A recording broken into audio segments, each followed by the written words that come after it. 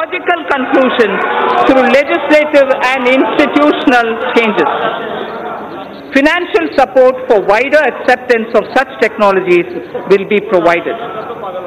In furthering this government's commitment towards the welfare of scheduled caste and other backward classes, I propose a budget provision of about 85,000 crores for 2020-21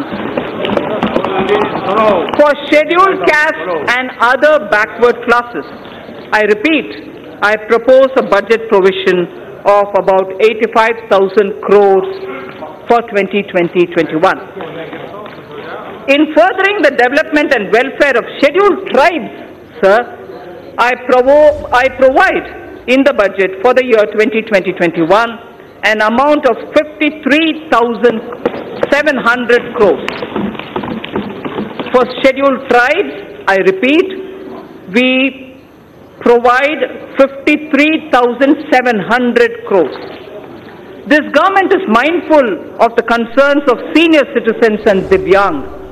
Accordingly, an enhanced allocation of about 9,500 crores is being provided for 2020-21. So now I move to the second of the third topic theme that I have, which is culture and tourism.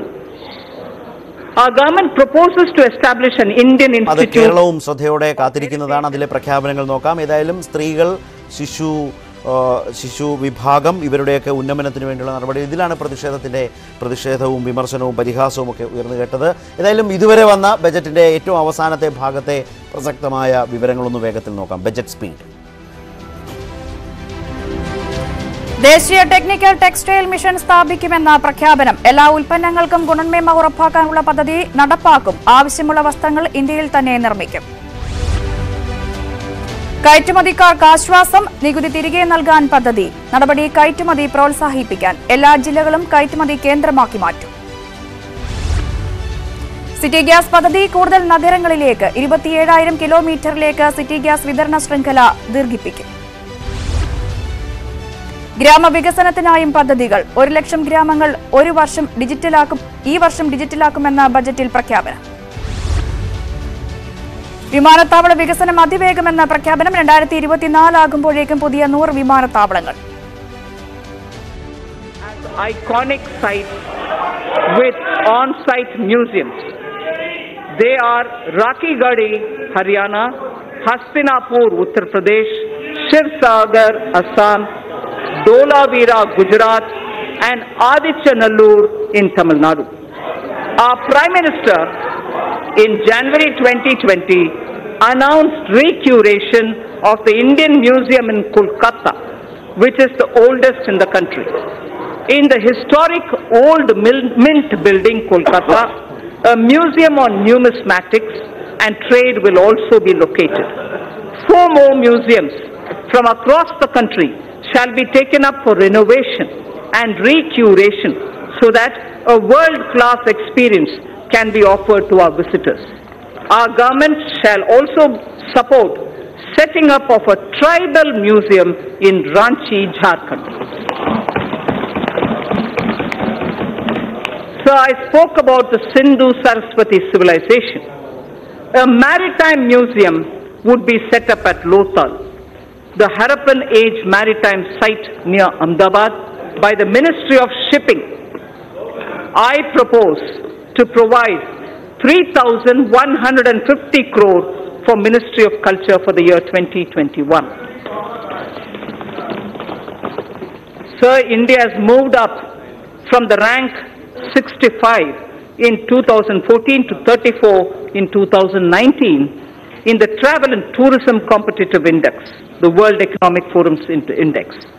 Foreign exchange earnings grew 7.4% to 1.88 lakh crores for the period January to November 2019 from 1.75 lakh crores.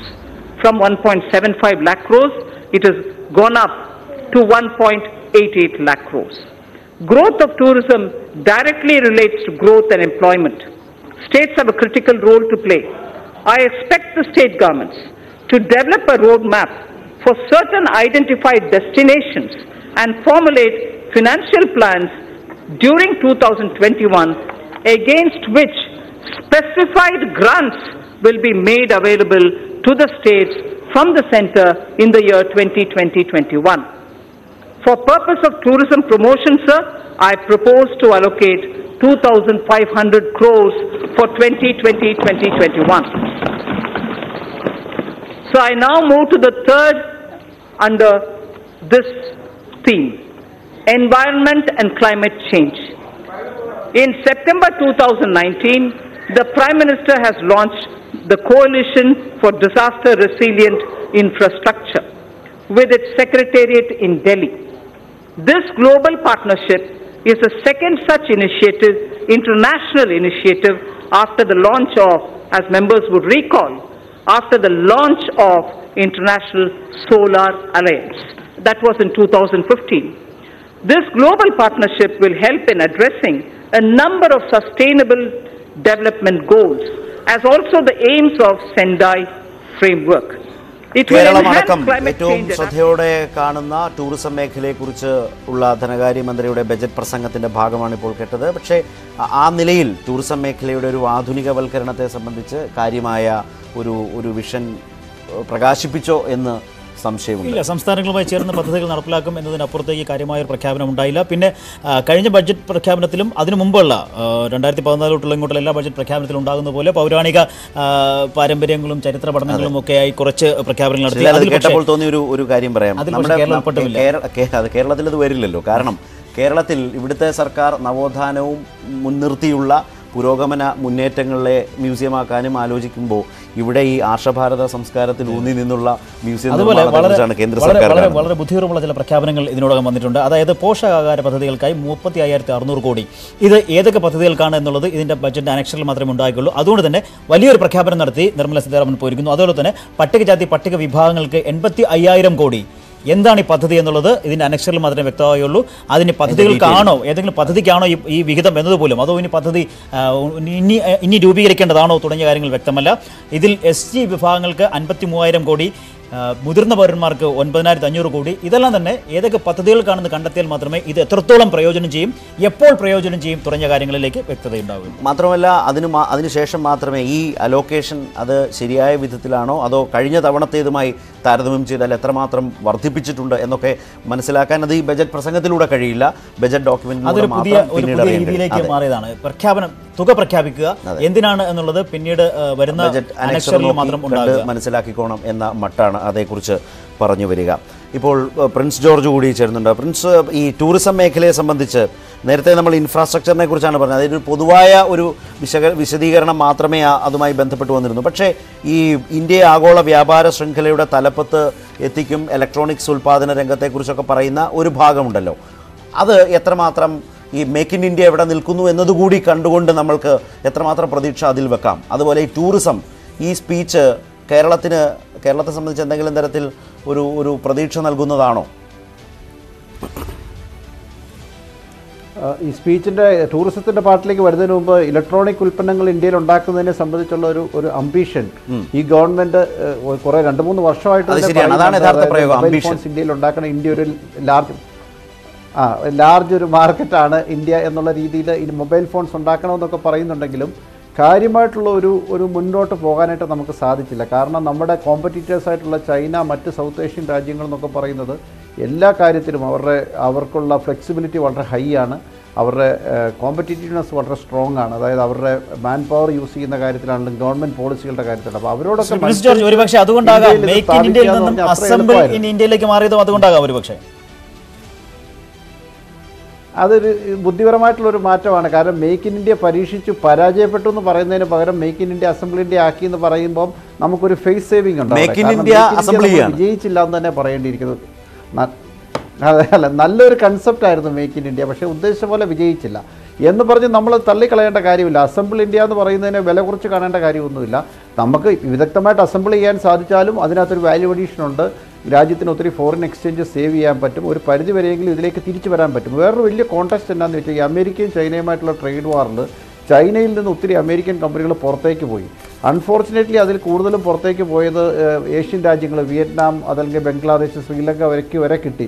എന്നിട്ട് ഇന്ത്യയിലേക്ക് കാര്യമായിട്ട് ആളുകൾ വന്നില്ല. ഇത് ഗവൺമെൻറ്റിനെ വളരെയേറെ ബുദ്ധിമുട്ടുണ്ടാക്കിയ ഒരു സാഹചര്യമാണ്. ഇന്ത്യക്ക് അമേരിക്കയുമായിട്ട് നല്ല റിലേഷൻഷിപ്പ് ഉണ്ടായിട്ട് പോലും ഇത് വന്നില്ല എന്ന് പറയുമ്പം ആ ഒരു ഇഷ്യൂ അഡ്രസ് ചെയ്യാൻ വേണ്ടിയിട്ടാണ് ഈ അസംബ്ലി. അതൊരു വളരെ ക്രൂഷ്യൽ പോയിന്റാണ് ഇപ്പോൾ താങ്കൾ ഉന്നയിച്ചത്. കാരണം മേക്ക് ഇൻ ഇന്ത്യ പോലൊരു പ്രോജക്റ്റ് ഉണ്ടായിട്ടും ഒരു പദ്ധതി ഉണ്ടായിട്ടും ഇങ്ങനെ ചൈനയിൽ നിന്ന് പിൻവാങ്ങിയവരെ നമ്മൾക്ക് സ്വീകരിക്കാനാവുന്നില്ല, നമ്മൾക്ക് കിട്ടുന്നില്ല കമ്പനികളെ. അവിടേക്കാണ് അസംബിൾ ഇന്ത്യ. ആ ലക്ഷ്യത്തെ മുൻനിർത്തിയുള്ള ഒരു വലിയ പ്രഖ്യാപനമാണ്. അതെങ്ങനെ പ്രാവർത്തികമാക്കും എന്നുള്ളതാണ് പ്രിൻസ് ജോർജ് അടക്കമുള്ളവർ ചോദിച്ചതിൽ തന്നെ അടങ്ങിയിരിക്കുന്നത്. ആഗോള വ്യാപാര ശൃംഖലയുടെ തലപ്പത്ത് ഇന്ത്യ എത്തിക്കും എന്ന് ധനകാര്യമന്ത്രി ഒരു ബജറ്റ് പ്രസംഗത്തിൽ വിശദീകരിച്ച് പ്രഖ്യാപിച്ചു വെച്ചിരിക്കുകയാണ്. ഇടവേള.